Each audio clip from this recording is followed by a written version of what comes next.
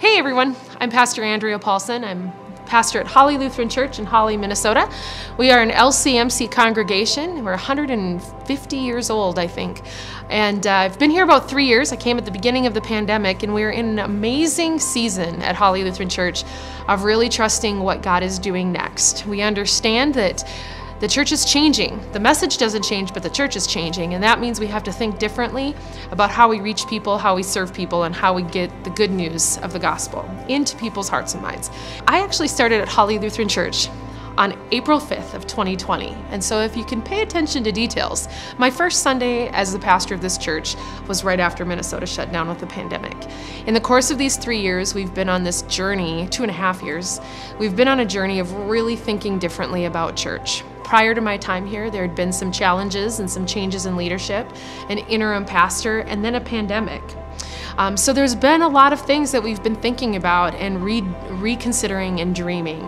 The words that we've been using the last couple years is church plant. How do you think differently? How do you think when you're a brand new church? And it became clear and evident that we didn't have the capacity to do excellent worship online.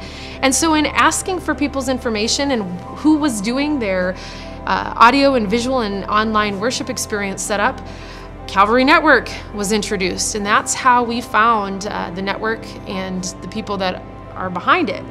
And so in the 6 or 7 months or so since we've been exploring the options for online worship, we learned about Calvary Network and kind of the heart and mission of equipping and working together. In the time since we found Calvary, we have really explored what it means to work together with curriculum and thinking differently outside of the box on worship.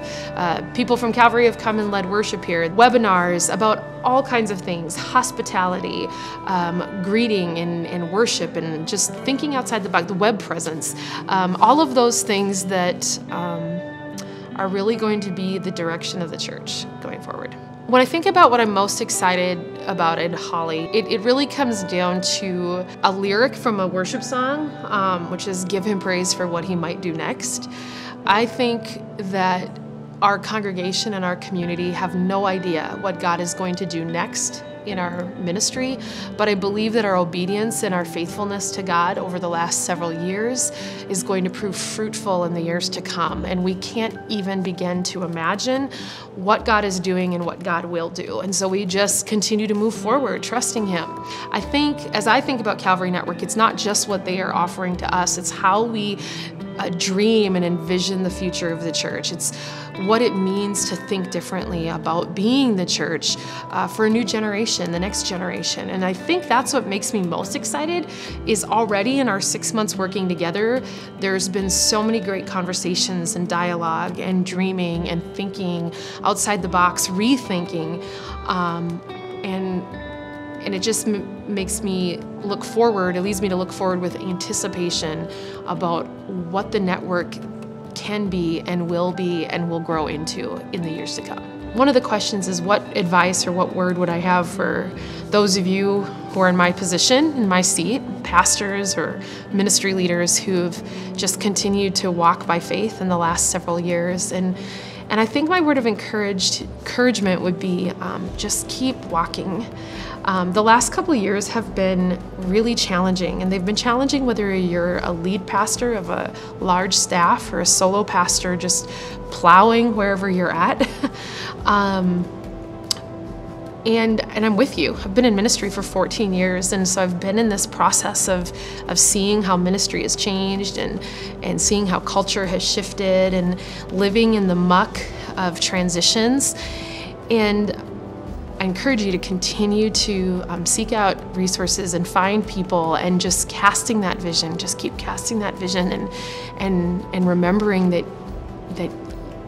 you've got it.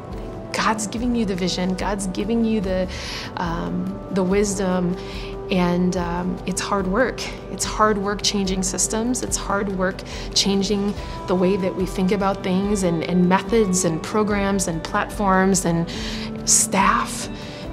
Organizational structure, but it's our only option.